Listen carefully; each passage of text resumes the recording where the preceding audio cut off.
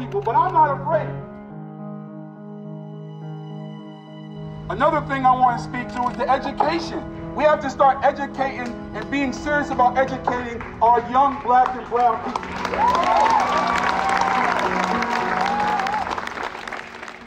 All right, we have elitists. I get it. I'm all for excelling in anything in life that you inspire to do or be. I get it. However, we have to have a common ground with our black and brown people who don't have the privilege to even have the fundamentals to comprehend what it is that you're trying to teach us in the schools. That doesn't mean lower the bar. That doesn't mean you keep the bar where it is, but have some compassion. Work a little harder for that salary increase that you keep giving yourself every year. Black Lives Matter! Black Lives Matter! Black Lives Matter! Black Lives Matter! Black Lives Matter! Black Lives Matter! Black Lives Matter!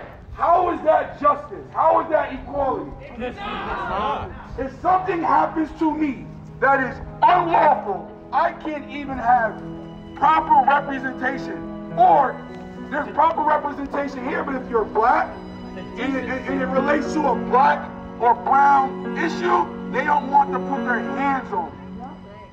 We gotta stop asking and start demanding.